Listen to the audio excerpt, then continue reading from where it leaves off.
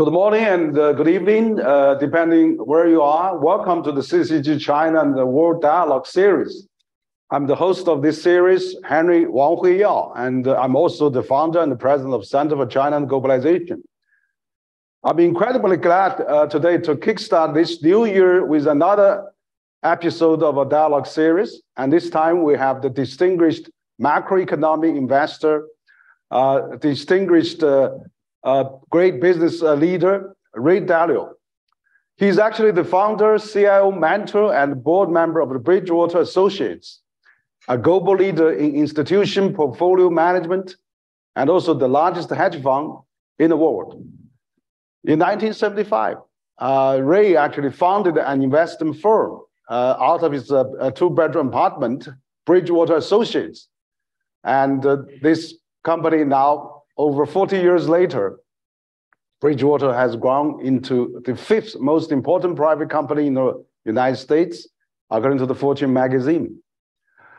So after 47 years of running the firm, Ray has since successfully transitioned its management to the next generation of leaders, but remained intimately involved in the investing side and as a mentor to the firm. Ray is also a major philanthropist, deeply involved, devoted to protecting the oceans and closing the education and opportunity gap in this country, in the United States, for example. He's now in the third phase of his life, where he wants to pass along what he has learned to help others be successful via his New York Times bestseller book, as well as the popular LinkedIn articles, for example, such as The Mechanic of the War Economy, which I learned it from a lot when studying Russia-Ukraine, which is a great article, and also economic studies. And of course, his book has been translated into Chinese. The principle, the changing world orders. So from growing up in a middle-class family in a Long Island and falling in love with market when he was only 12, Ray has truly lived American dream. And not only that, along the way of running the Bridgewaters, Ray has discovered a set of unique principles that he's really great at summarizing and had led to the Bridgewater exceptional, effective culture, which he has described that as an idea of a meritocracy that strives to achieve meaningful work and meaningful relationship throughout the radical transparency. So actually, Ray's book has been translated into Chinese and now become a bestseller in China, I'm sure in the world as well.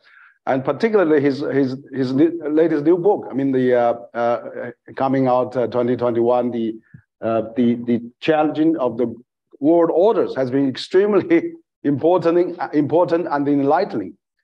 And so we're actually going to discuss his best-selling book, Principle on Dealing with the Changing World Order today. And here, precisely from Ray again, on his trading principles, of course, on how he looks at the war in this changing order and also the turbulence of our time. And also now we are facing post-pandemic era and how we can handle the world relations, U.S.-China relations, and all the other challenges. So Ray, I'm very glad you're taking the time out of busy schedule to join me, and maybe you can start your some opening remarks and say something to our audience today. Thank you, Ray. Well, thank you so much for having me. I started to come to China in 1984 as a guest of CITIC, which was the only window company at the time, the only company that could look at the outside world. And I've come through all those years. And so I've had the pleasure of getting to know people, good old friends, and the culture, and to be able to contribute in some ways. And so I so appreciate the opportunity again to exchange thoughts because I think that this is a particularly important time for mutual understanding. So thank you very much. You refer to the Changing World Order, the book about principles for dealing with the changing world order. And what I learned in my life over the years, over 50 years of macro investing, is that many things that surprised me because they didn't happen in my lifetime before, but they happened many times in history. Pandemic is a good example. But I didn't realize that if I looked back on history when these new developments occur, that I could learn the lessons of the past. And so there were three things that drew my attention that led me to study the last 500 years of history, particularly to study the rise and declines of world reserve currencies and the empires that were behind them. And those three things were the very large amounts of debt and money creation, the creation of debt and the printing of money in the reserve currency to monetize that debt. That's one. Never happened in these magnitudes before, these levels of debt, this monetization. You have to go back to the 1930 to 45 period to see that, and it happened many times in history. The second is great internal conflict because of large wealth and values gaps, leading to very large political gaps of extremists of both sides, populists of the left and populists of the right, and that conflict.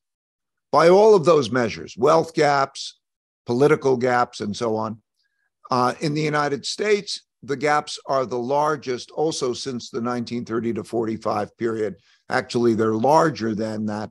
You have to go back to 1900 to find them so large. And they are shaping the political decisions, the economic decisions. You could see it, and not only in the United States, but in many countries, but particularly, most importantly, in the United States. And the third force is the international conflict, the great power rivalry that most importantly exists between the United States and China now, and also, of course, Russia, and those types of conflicts. By all measures, and in the book, you see all of these are measured, and you see statistics that go back 500 years, and you could see that these are the largest. So I studied that. And then when I studied history, I also saw two other major forces. And in China, you know it. Those are acts of nature is the first. And that shows that droughts, floods, and pandemics have toppled more civilizations and killed more people than wars or depressions. They have a bigger impact, very important. And of course, they are factors today. And the fifth is human innovation and inventions. And this is a particularly big factor. So those five factors, the wealth and the printing of a lot of money, creating a lot of debt. The second is the internal conflicts. Third, the external conflict. Fourth, acts of nature. And fifth, the technology. And they operate in big cycles. You can see these cycles over and over again. In the book, you'll see the charts measuring all of these things, plus many others. And they form these big cycles. And so by knowing where we are in the cycle helps me today. Now, when we look at 500 years of history, we think, oh, why do we look at that? That's so big and irrelevant. But these issues right now affect us at the moment. The debt and money situation, the internal political situation, the external, we see it day by day. And they together are determining the environment we're in. So that's the background, I hope, of our conversation today. Sure, great. Thank you, Ray. Excellent. You have really very uniquely pinpointed out the five major challenges actually we are facing today. But you have also looked at that into the historical development as well. Absolutely right. I think talking about your first observation on that, in your debt issue, printing of the money and all those things. That has come to a stage. I don't know how sustainable that can be.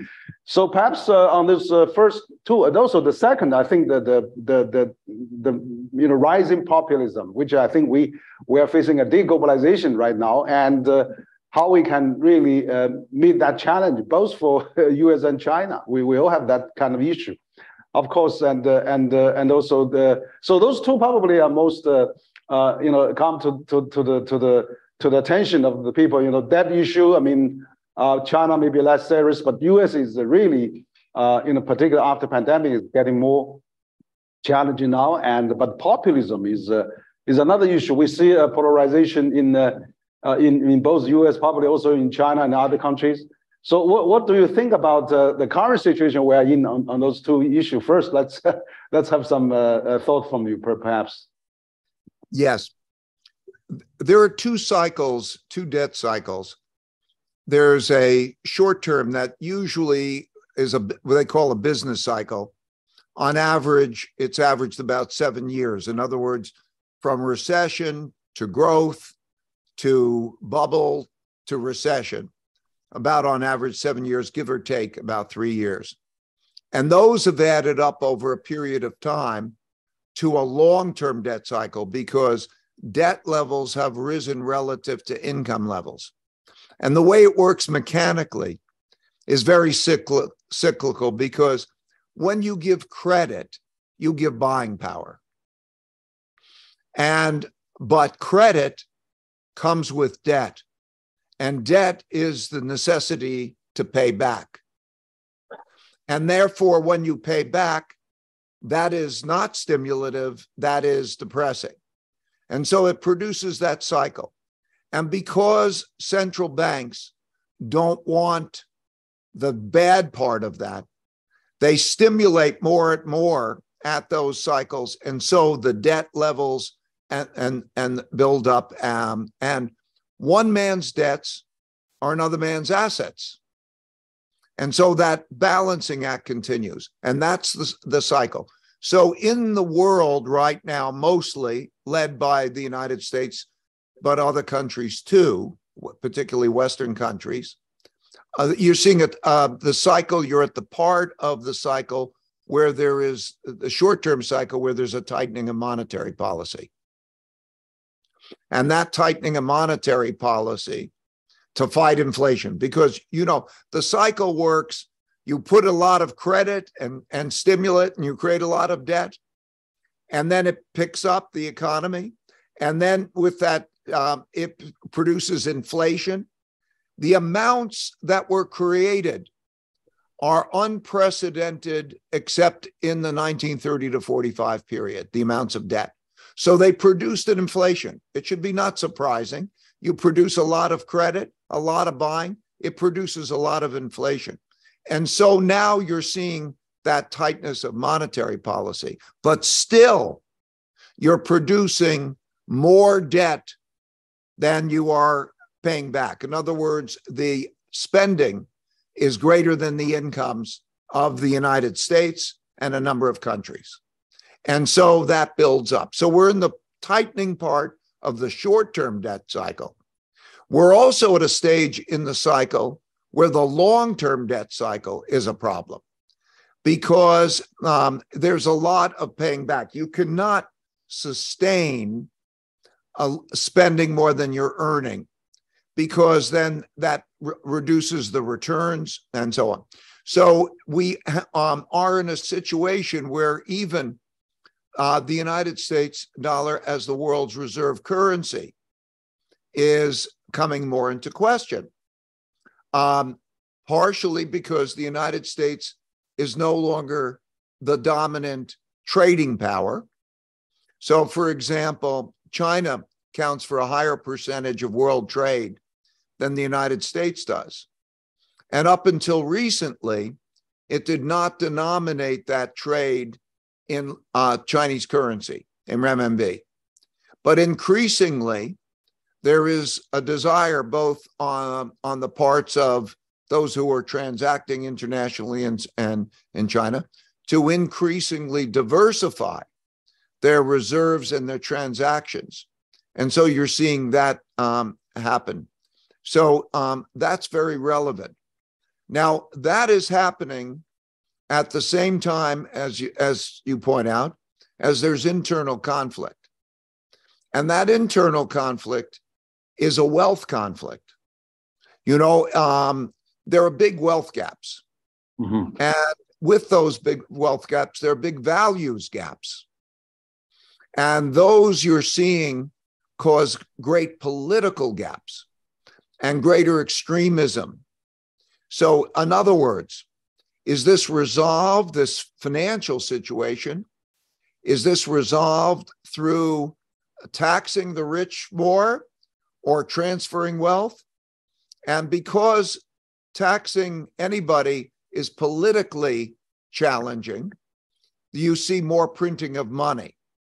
But it has an economic impact, and it also creates an anger internally. And so you're seeing that polarity. The conflict that we saw on January 6th, by way of example, or that which is going on with Brazil and exists in a number of countries, is that gap between the wealth and also the gap between the values of how a country should operate. Very classic, left and right. So we're seeing those things operate.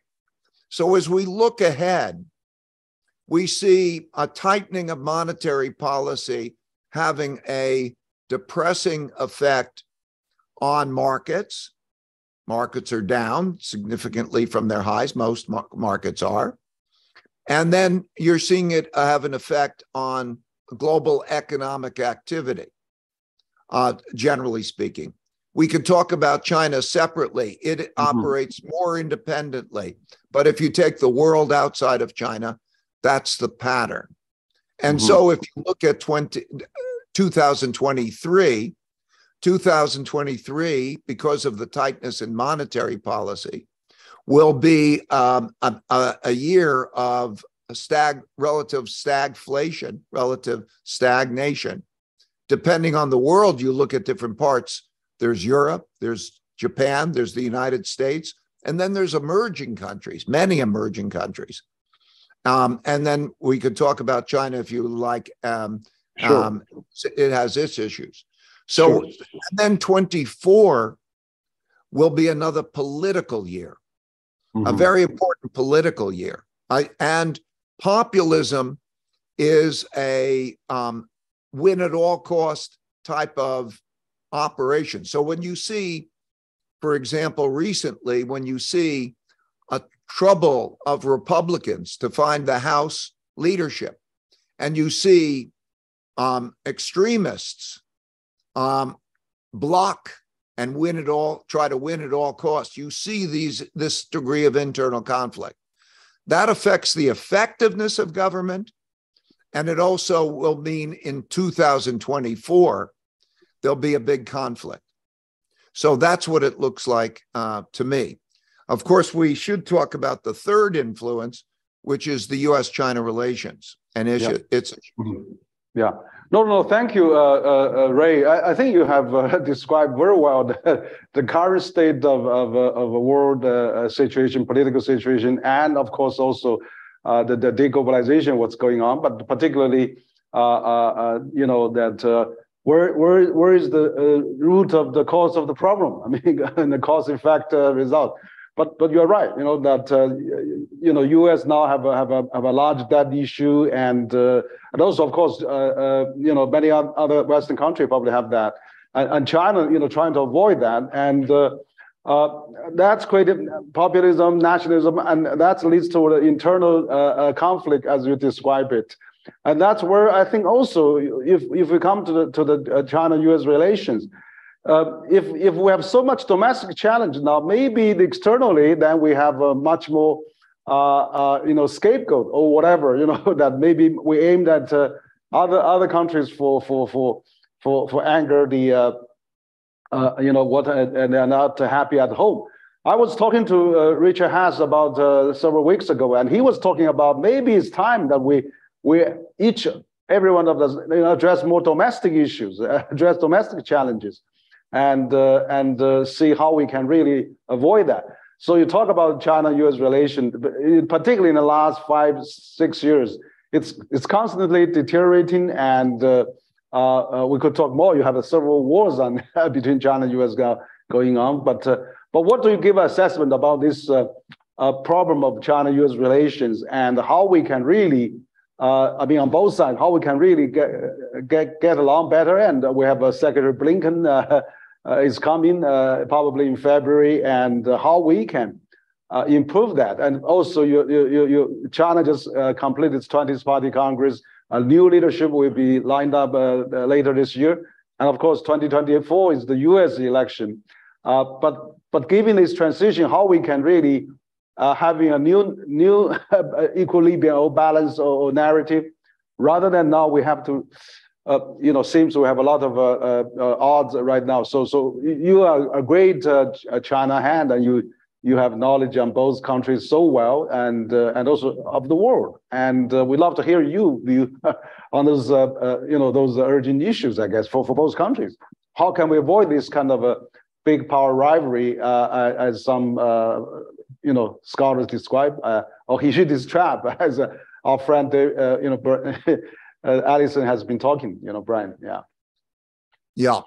Well, there's a great pull to it. There's a great almost destiny. When you follow these cycles, you see that when there are domestic problems, such as what we're talking about, and then the gap between world powers narrows, that there is no longer a matter of the conflict has a high probability of rising, because like in when this world order began, the American world order, in 1945, the United States accounted for half the world's economy. It had 80% of the world's money, which was gold at the time. It had a military dominance. And so, of course, there was not going to be the same kind of conflict. The conflict with the Soviet Union was not comparable because there was not comparable economic conflict. But now, when you have suffering at home, there's blame. There are sections, a lot of populism goes back to whether you lost your job and why did you lose your job. And it's a combination of the billionaires at home and the technology, and the Chinese outside is the perception. There was not, before there was an appreciation to be able to buy things inexpensively from China and to be able to trade that for the debt. Wow. I remember when per capita income in China was 1/40th the United States, and China lent money to the United States to buy Chinese goods. And that was once a good deal, and now it's resentment. So you start to see the populism happen for that reason. But if there was not a comparability in power between the two countries, there still wouldn't be a fight. But with this comparability, the world doesn't have a world court. They don't have a way of resolving it. And so there's conflicts. And in history and now, there are 5 kinds of wars. There's a trade war, a technology war, a geopolitical influence war, a capital and economic war, and a military war. And we are certainly in the first 4 of those. And there are risks about the 5th. And so it's very difficult to get out of, because how are such disputes resolved? So there's a conflict that history has shown over and over to be the case. But you're right, to focus on domestic. At the end of the day, if you want to be the most powerful and win a war, be strong domestically. Be strong domestically. And that has to do with the basics. Earn more than you spend. Be productive. Educate your population well. Be civil. Don't have internal conflicts. And so both domestically and internationally, these basic fundamentals, earn more than you spend, be civil with each other, work well together, and all of those are what will determine the strength. So yes, there's a destiny to this. There's almost a very, very big pull, not just because of patterns, but the patterns happen because of reasons that now exist. Yeah. Now, what do you do about that? Yes. Okay. What you do about it first, I think, is to recognize that you should be very fearful about a military conflict, each side, because the power to do each other harm has advanced enormously, like great technologies. So the great technologies of doing each other harm are greater than ever before. So there must not be that. So that fear of that, we all should be fearful. Everyone in the world should be fearful of that, and then deal with that at all cost. And I was very happy to see that President Xi and President Biden's dealing with that question was primary in their last meeting. And that is what's leading to Secretary Blinken's visit. So it's a very, very delicate, but the fear of mutually assured destruction should be a very great fear, and that's a motivator. I don't think the other competitions are going to change. I think they'll intensify. Trade war, technology war, geopolitical influence war, economic and capital wars. I think that those will, and that'll be a test of the strength of the two systems. So I think that that's what we're looking forward to. So we must not have that military war. Yeah. Thank you, Ray. That's an excellent analysis of a current situation. I note actually President Biden proposed actually OECD and G7 and then late G20 all agreed to propose this global minimum tax, where I think the multinational, you see Fortune 500 companies, I mean, even including China now have more Fortune 500 companies now than probably US. When they operate worldwide, they should have the minimum tax so that they can, benefit both the home and host country. So there probably is a tendency now where this company operates worldwide, but then they left the Midwest or Rust Belt or interior of the country that where the blue collar workers not benefited from this globalization. That's where politics is local and business is global. So this kind of situation. Particularly, probably U.S. experienced that in the early phase, and China will probably continue to do that. You mentioned there's no global governance. That's precisely where WTO, IMF, UN is not functioning as in the 50s or 60s or early days when it's established. The Bretton Woods system is probably ineffective now. So how can we really safeguard this multilateral system and really work together on that? I mean, you mentioned also the access of nature and also the technology and all those happening. How can we, the big countries, work together to avoid that? Otherwise, I think, as you said, competition is continued, but where's the cooperation? So And China is rising. I mean, lifted 800 million people out of poverty, contributing 70% of global poverty reduction, actually, for that period of time.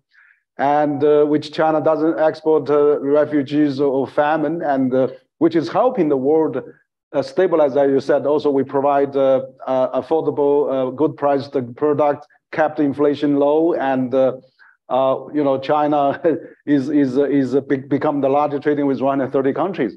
So how can we really resolve that differences and then really mutually acceptable? I mean, or reach a new equilibrium. I mean, we are certainly in this progress of trying to sort it out with each other, adjustment made for each other.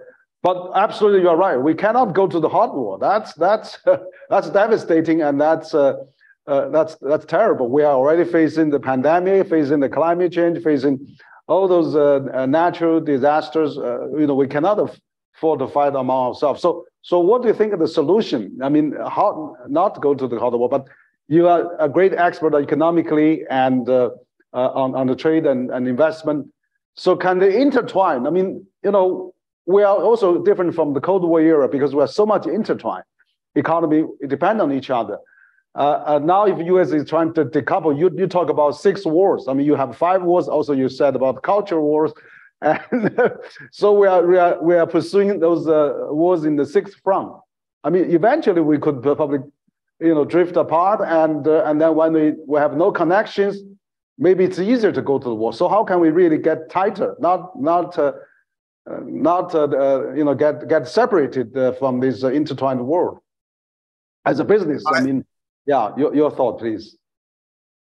I think that it's very likely that both countries are dealing with the possibility of war, and for that reason, do take action for self-sufficiency. The building of technologies, for example, that are dependent, that one is receiving from the outside world and one is dependent on, needs to be done in both countries so that there is an increasing move toward building that self-sufficiency. That's inefficient, but it redirects the economies in that way among the great powers. There are other countries in the world that are not in this great power rivalry. India, the ASEAN countries, the Middle Eastern countries, and so on. And in many ways, they are becoming more global because they are benefiting from some of the conflict. For those who want to avoid conflict, they're moving there. They're moving their capital, or they're moving their production to other places while this is taking place. I think we're going to see more of that as a result of this dynamic. And to be neutral in these wars, in this conflict, is a preferred path that most other countries are on, they want to be on. And as a result, you are seeing globalization take place in different places in different ways. So I think it's important to distinguish the countries that are in conflict: China, Russia, the United States, Europe, to some extent, NATO countries, and so on. For those that are not in conflict and don't have many of these issues, there are countries, if you want to pick what the good places are, they are those that are earning more than they're spending, take in more revenue than they're spending. They have a good income and balance sheet. They have limited internal conflict. They work well together. There's harmony and effectiveness. And they are not in external conflict. And so you see in some countries that people from all over the world, including China and the United States, are going to some of these places because they become places of opportunity while the others are in conflict. I think that's a trend. I don't think it's the end of globalization as much as a movement of globalization to other places, because this power exists from globalization.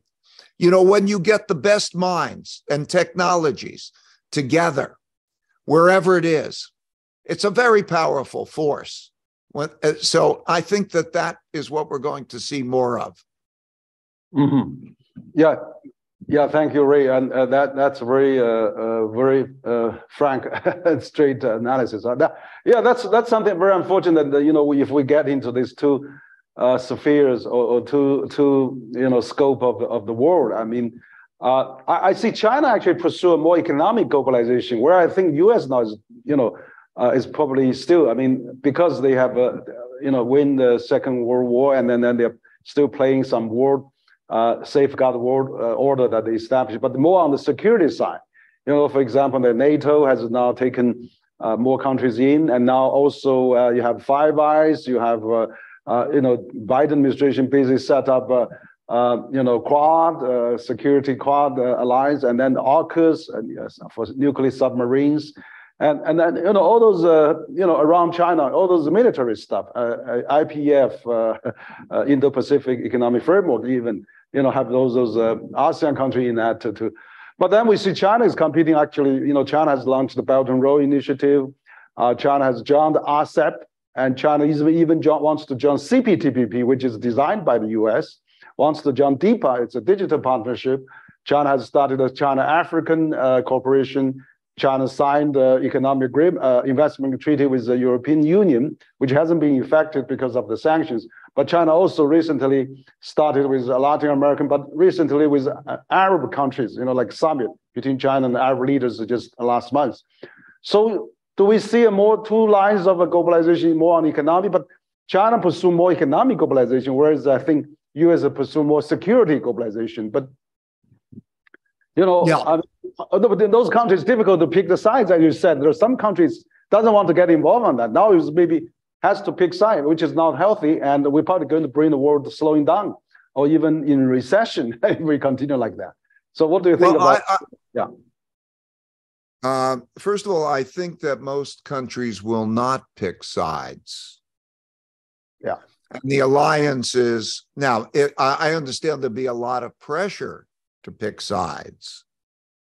But at the same time, I think most countries aren't. And you can see that in the UN votes on the Russian issue. You can see that on trade deals.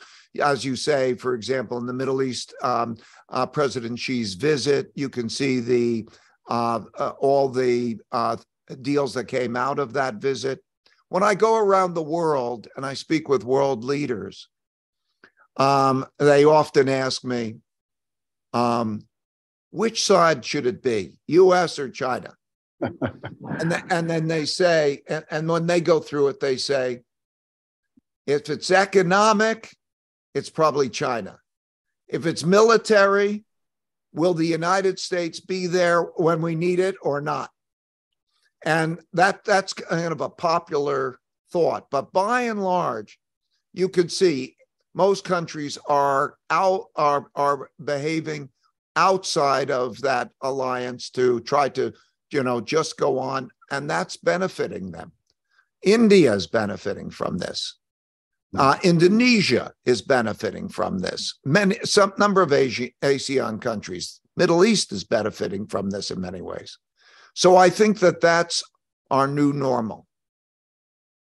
Mm-hmm. Yeah. Okay. That's good to know. That I really hope those countries don't not forced to pick sides, because eventually people are economic driven. I mean, they have to pursue a better life, and then they if they have a good trade and a good prospect for bring the food to the table with good quality, I mean, they will continue that life they have enjoyed. So I think at the same time.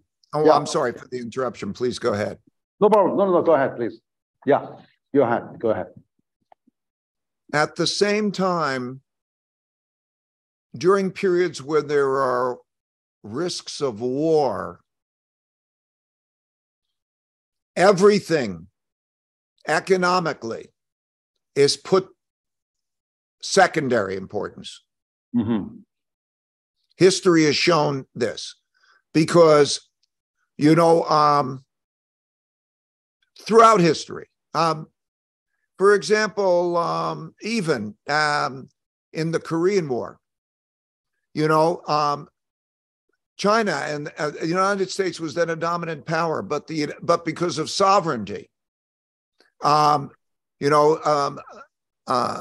Chairman Mao was very famous in saying at the times, there's 700 million people. You can't kill all of us. They can't kill all of us. And to defend sovereignty and other issues are of paramount importance.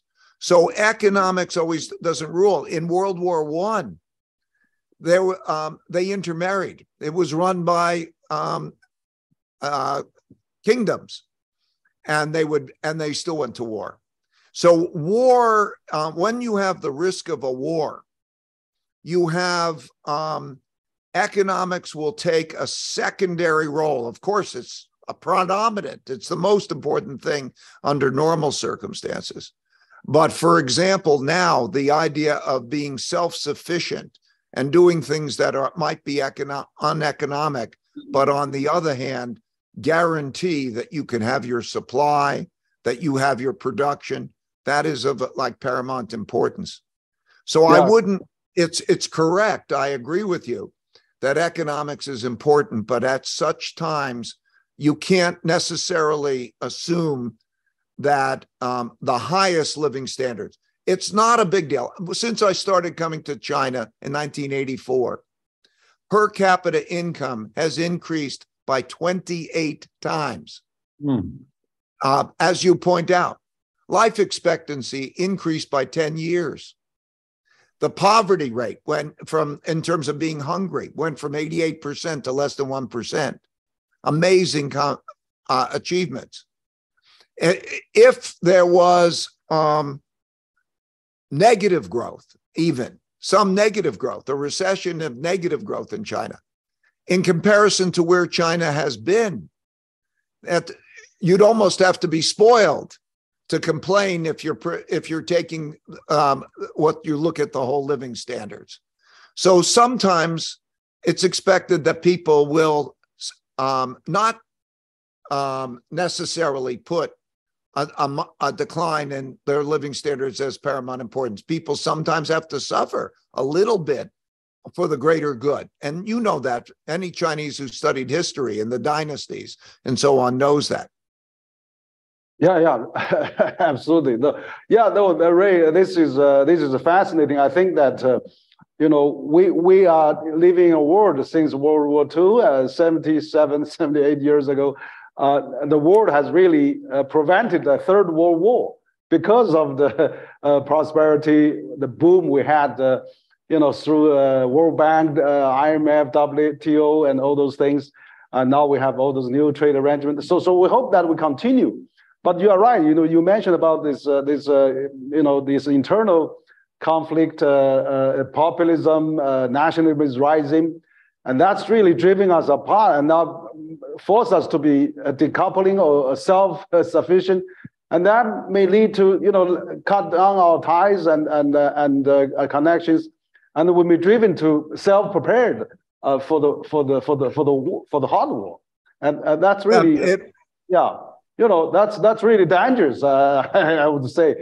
Because it's precisely, we, as we discussed at the very beginning, we want to, both US and China wants to address its own problem. Let's fix our own houses rather than we look outward, and for other countries too. So if we can really working diligently on our own and then not really blame each other, probably we could still continue some engagement with each other, particularly the trade. I mean, it probably is the best medicine for keeping everybody, still intertwined. And I look at your this great book. I mean, it's really fascinating. Of course, you talk about three big cycles. These those internal order, of course, the debt, and of course, cycle of external order. And so we're talking all those issues. But you talk about other. There are some 8 key measures of power, eight key measurements of how we can do better domestically. You know, if we concentrate on domestic issues, you talk about innovation, technology, cost of competitiveness, military strength, trade, economic output, markets and financial center and reserve currency status, and also, of course, there's other factors too. So education is very important. That's right. So is very important. Yeah, education and those. So now China is catching up on education. For example, it currently has 280 million people who has a college degree, and every year they produce 10 million graduates of a college. And so if every country is focused on that, and then maybe we could still find a way to cooperate with each other rather than we have to be in this rivalry mode. And I don't know how far that's going to lead us, but it's certainly not good for future generations. So any advice you would give to both countries and how we can continue to live peacefully? I was talking to Joseph Nye, Harvard professor, some time ago last year. He was saying, look, there's a 20-year cycle. Of course, now we are in a very agonizing period where we are a very difficult, challenging time. But maybe in 15, 20 years, we will reach a new equilibrium. Maybe China will of course accept U.S. U.S. will accept China because China already accepted globalization, accepted this boom that trade has bring China, and China wants to maintain the existing global order. And whereas the U.S. now it probably wants to change that. So how can we change for the better rather than we have to divorce, decouple? And that's really bothers all the people here in China probably. It is so much better when we work together. There's the fear. I have a principle. If you worry, you don't have to worry. And if you don't worry, you need to worry. Because if you worry about something, you will prevent the thing you're worrying about. And if you don't worry about something that might happen, you won't prevent it. And so first, I think worrying about this conflict is a good thing. I think then also that if you look at the opportunity of what the world can be like when we work together, which we have seen that is a beautiful world. There's so much more creativity. There's so much more harmony. I love the harmony and people who've experienced it. And so it needs mutual understanding. It's why conversations like this and spending time in both places is so important. So there's a lot of upside to harmony and working together. And there's terrible downside for not doing that. We all know that. The question is, can you get away from, what's called the prisoner's dilemma? Yeah.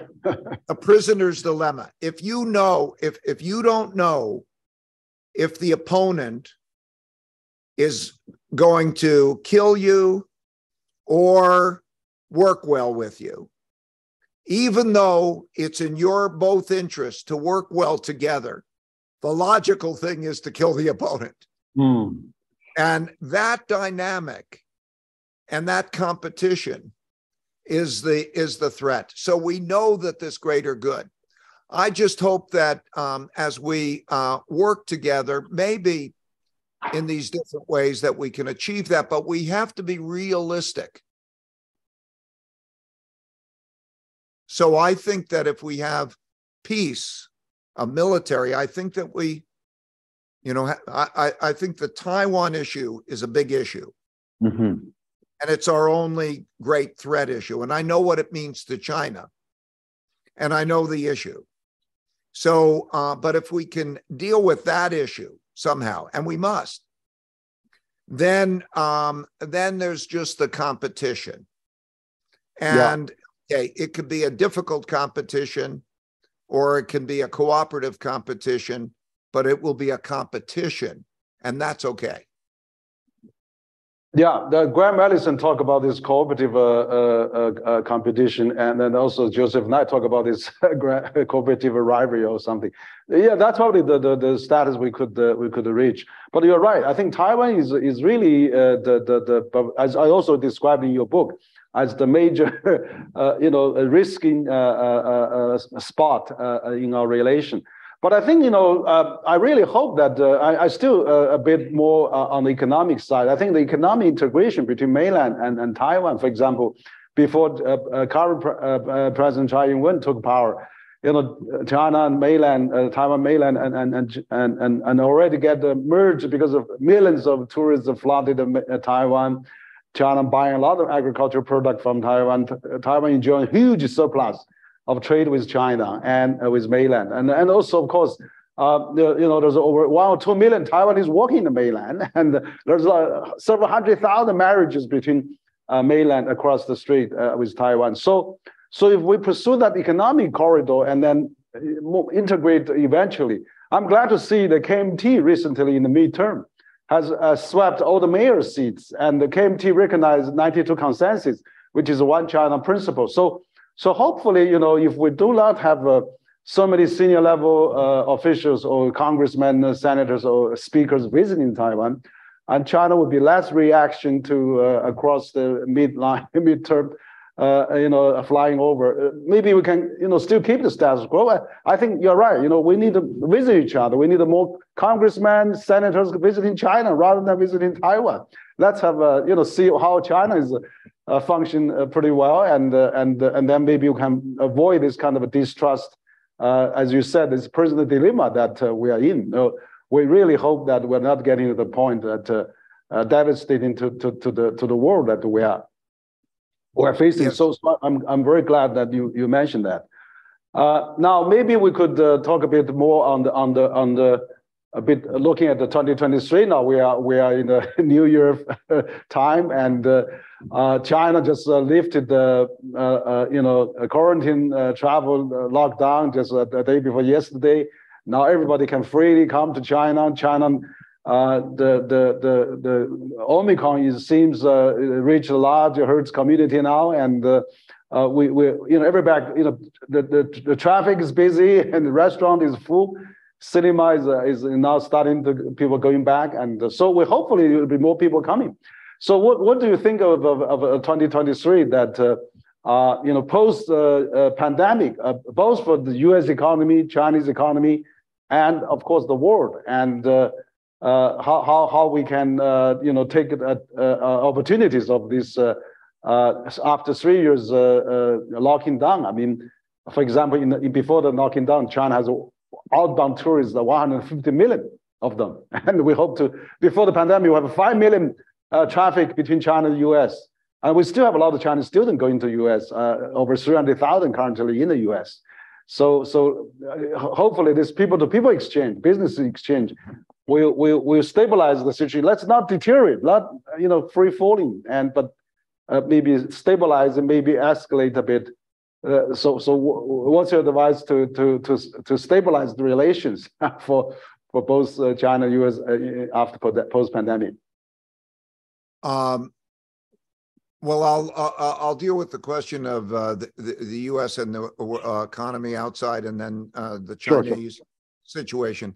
2023 for the outside world, outside of China, is going to be a difficult economy because of the tightening of monetary policy, the issue pertaining to the Ukraine war, and other matters. It's going to be a difficult year. Something close, depending on what country you're looking at, but on average, a recession year with relative stagnation. That creates an environment, if you were taking, let's say, if we look at China now, that piece just represents a poor export market to sell into. So that's one thing. So if I look at China, I think that with the new leadership, they'll be taking on some of the challenges. And the challenges, as you mentioned, there's a COVID challenge, which we have much, I think, more reason to be optimistic because of that. There's also an economic challenge arising from the real estate and associated debt problems that have come to local governments and have become spread into the system that can be dealt with. And my hope is that as we come to 2023, that those economic issues can be dealt with, because whatever debts that exist in finance are in the local currency. And so the ability to deal with that, I think, is there. So, but that is a factor, as you know. The another factor is the change in, what is the regulatory environment as it pertains to large tech companies and so on. That's improving, I think, that's creating. And there's a lot of development of an entrepreneurship, like the Little Giants program, for example, which I'm sure you know, and the development of the Beijing Stock Exchange for those types of entrepreneurial companies is a stimulation.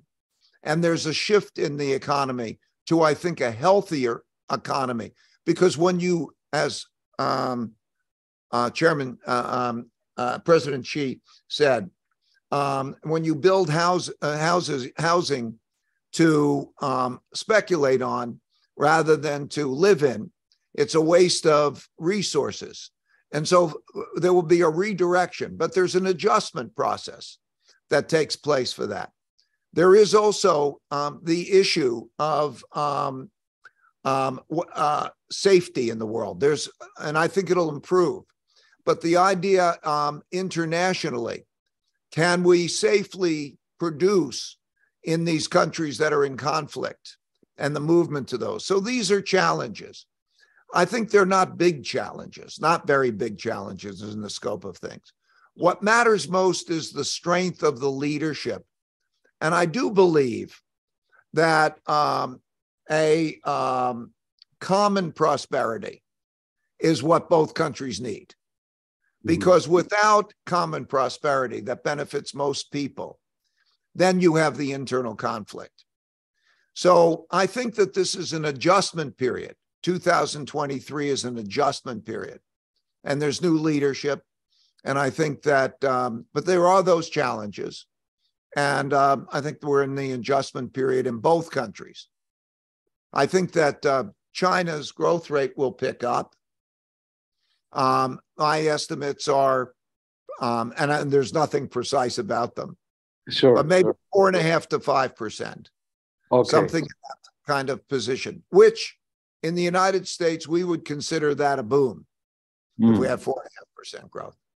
That's what they look like. Europe, though, will be stagnant. The United States, South America, the emerging countries generally will be having a difficult time in 23. So you are a great investor. Maybe at the end of our talk, you can give us a bit analysis of about what are the category of product or sectors we should focus in the next year or two. Energy. Still, with the Ukraine crisis going on. But what about climate change or clean technology and or other technology development, AI? So what are those new sectors that we should really look into, and maybe country and regions that we should pay more attention to in terms of looking at the global where we're going to put our money or investment into that? Perhaps, yeah. So maybe you're the vice, the wisdom of the vice, please. Diversification of good places and good industries is very important. And so I would say good places are places in which there is more income than expenses, that they're profitable, that they have good income statements and balance sheets. What are a country's finances? This is very important today. Those who are financially strong. And you could see it, income statements and balance sheets, like people or companies. The second is internal conflict. If you have great internal conflict, so it becomes dysfunctional and creates uncertainties, great uncertainties, that is disruptive. If you have harmony and you have unity and civility, these are all measurable. So the finances, how people are with each other, and then number three, is there a risk of an international war? Because countries that have a risk of an international war will suffer from that in various ways. So the regions I look for are places that are exempt from those things. In addition, when I look for technologies, when I look at new areas, I think you're going to see revolutionary changes in the way we lived. Disruptive technologies are taking place all over the place because the computer has supplemented the mental intelligence. And so we have an ability to invent like has never existed before. And those developments are creating very big disruptive technologies in many, many, many areas. So yes, we can talk about AI, but you can carry it to biotech, and you could carry it to, as you say, green technologies, which are necessary. But so many, many areas where there are going to be technological achievements. It depends on then the level of that technology. The only two countries in the world really who have the scale and the level of technology to do it in a big way is the United States and China. And there are, of course, technologies are developing everywhere, really, in many places. But so you have to look at those disruptive industries, I think, that are going to be powerful. Because the greatest power, we talked about these four influences: the debt, the internal conflict, the external conflict, the acts of nature, in other words, droughts, floods, and pandemics. But the greatest force over time has been human innovation over time. Most of these other four have come and gone. They might take place over 10 years. Sometimes, a depression usually lasts a very brief period of time. Internal conflict, wars, even wars. How long do wars last? A few years at most, usually. But the force that is the greatest force is human innovation and technology, and it's never been greater. So to understand those technologies in those regions, I think is important. So investing in those with those criteria in mind, I think is most important. Diversify among those that have those attributes, I think. That's really great, and such a very unique summary of what's going on, and also give a great advice to our future. Looking at the scope that you just described is very valuable, very valuable. So I think we have covered quite a bit topic today. We talk about all those great dynamics going on that affecting the world, affecting U.S. and China, and also how we can really solve our own problem with our internal efforts and avoid this widening gap between the polarized society and of course also how we can get along with other countries also is absolutely important. How to avoid this military conflict is extremely, and not picking sides, of course, for other countries. And of course, we look at the future. Where are the growths? Where are we? Have to make more efforts. And of course, also in 2023, where are the bright spots? Where are the status quo? And how we can lead that into a better future development. So all those issues. But I'm very glad now we seems get a pandemic over, and then we can start a more normal life and normal international exchanges, and that's why I really hope that we can welcome Ray and other U.S. friends coming to visit China. You've been traveling China since 1984. That's remarkable. I started going to North America in 1984, but as you said, we see so much changes in China taking place. We witnessed that, and so it's the business leader like you to really say that, and then telling the people who are younger generation and pass on your advice is so important. So maybe in the end, maybe we have Ray to say a few closing remark, and we hope that China and the US will continue to cooperative, but of course we have competition, but not really getting into a conflict. So for cooperation, and maybe we have more, healthy competition, Olympic style, but no conflict, and trying to avoid that. So we'll have your final wisdom and your closing remark, Ray, please.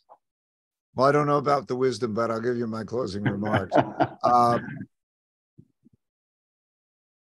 I think that conversations like this, I think that relationships such as those that you and I have, those that you have with Americans and American leaders, and that I have with Chinese leaders and Chinese friends, is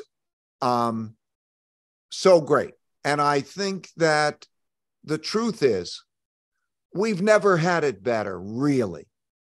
That China's condition, the living standards, I've seen the difference.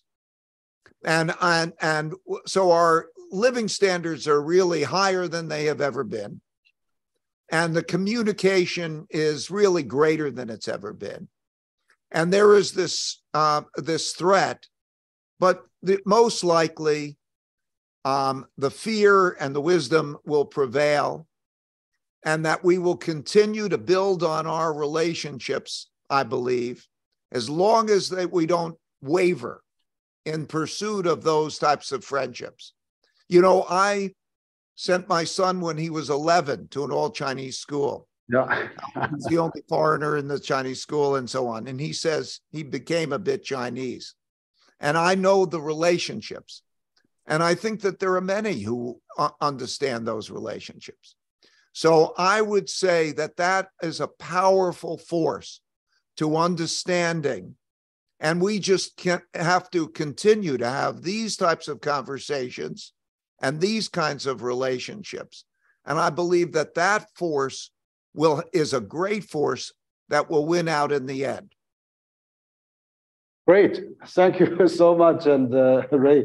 I really what we have discussed today is in a lot of this principle for dealing with changing world order, and we have that actually translated by CITIC Press in Chinese version, which has become the bestseller already now in China.